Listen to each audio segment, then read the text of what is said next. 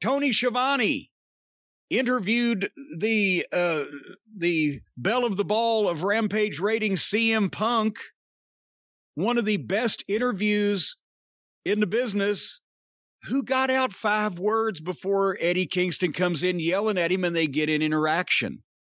I'm not saying that angle shouldn't have happened, but the timing of that, nobody ever gets a chance to say anything. What would they have said if they had not been interrupted on all these million times, all these people? They obviously had something to say. They were out there.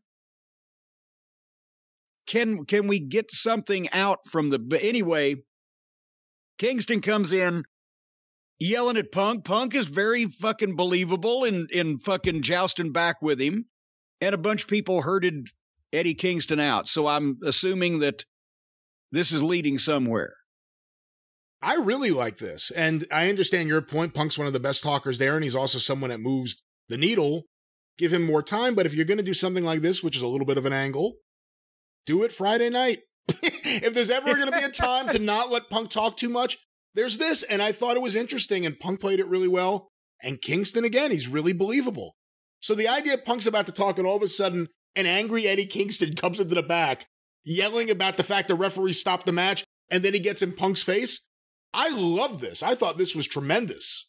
I'm not saying that once they got into it, it wasn't good. I'm just saying let him say something first. It's just, again, every interview,